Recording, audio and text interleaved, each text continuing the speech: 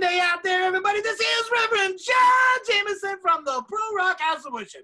And we are here today doing another episode of COVID Comedy Confessions. And today we have Derek Hickey with us today. Derek, tell us about yourself, man. Well, first off, Reverend John, thank you for having me. Should I be kneeling for this, or is that acceptable? Well, if we were in a church, that would be acceptable. But for right now, just be comfortable, man. Just be comfortable. Will do. No, I'm doing well. I'm actually coming to you guys from the middle of nowhere in upstate New York. I'm a comedian normally out of Brooklyn. I perform throughout New Jersey, New York, and throughout the Zoom worldwide.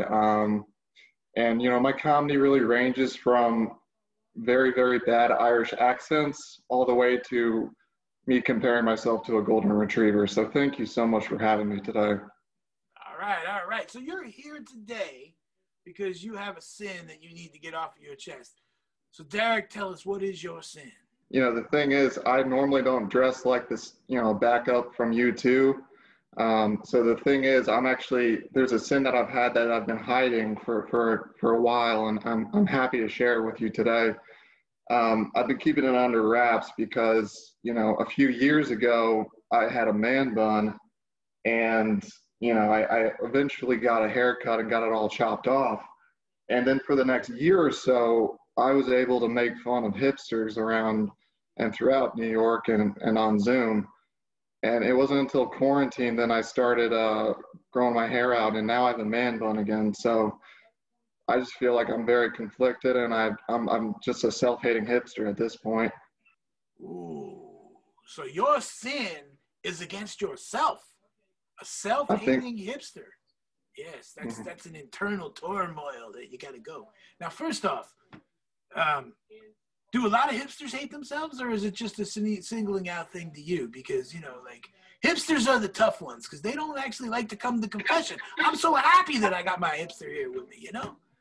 And like the long hair thing, look at, I don't know if you saw a picture of Reverend John a few weeks ago, but I finally went to the barber, man. I didn't get a haircut for a freaking year. It was terrible, you know, this COVID stuff. I look like a damn hippie with a hipster shit, you know what I mean? No. So go ahead. So what's going on there? Why are you conflicted? Do you like the long hair? Do you like the man bun? Do you not? Why do you get it and make fun of other people? Is that because you make yourself feel better? Come on, tell me the story. Go.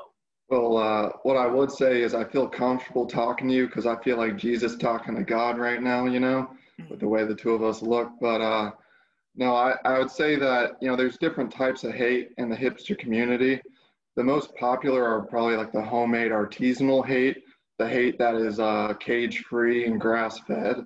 It's pretty unique, and a lot of the hipsters hate themselves in those ways, saying like, you know, I need to go on another juice cleanse, or I need to cut off of all of the artisanal croissants, and let me just have an acai bowl instead.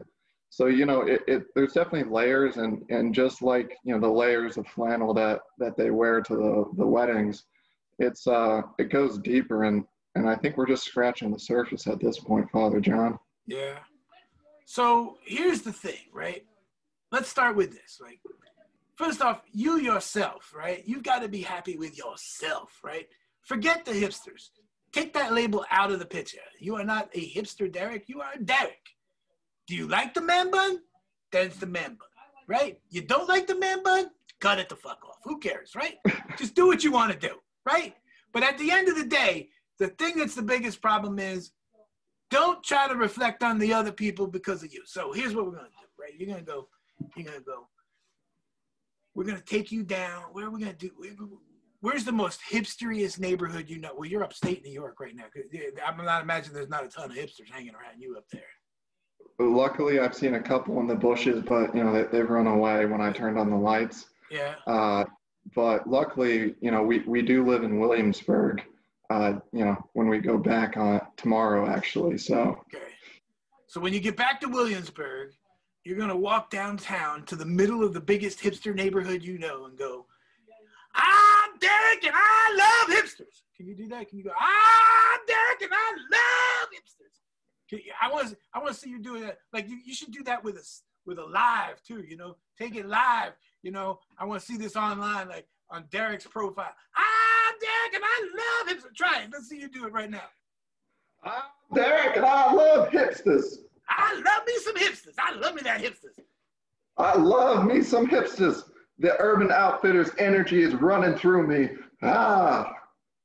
So what's so cool about the lumberjack look anyway, with all this flannel and shit? Where did that come from, man? Where does that come from?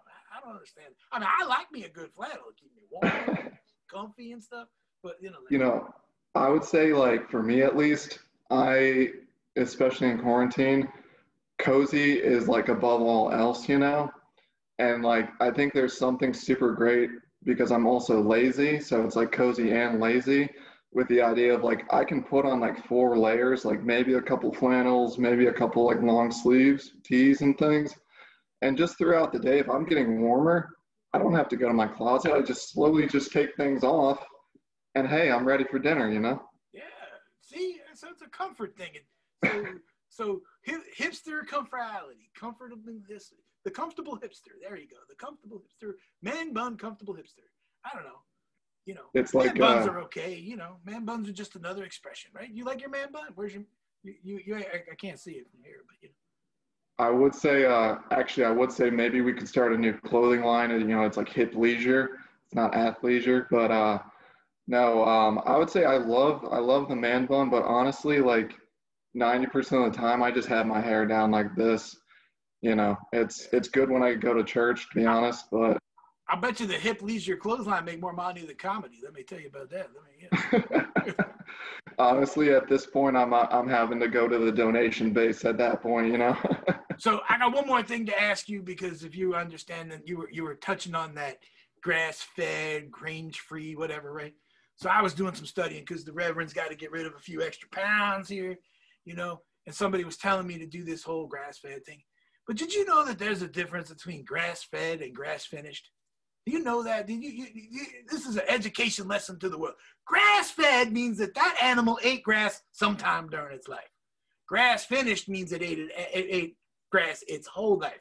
So if you get something that's grass-fed, that's another one of those governmental things that'll get over on you, because it can be grass-fed, but then they can pump it through hormones at the end. So if you want your beef good, you need grass-fed and grass-finished. That's all I got to say about that.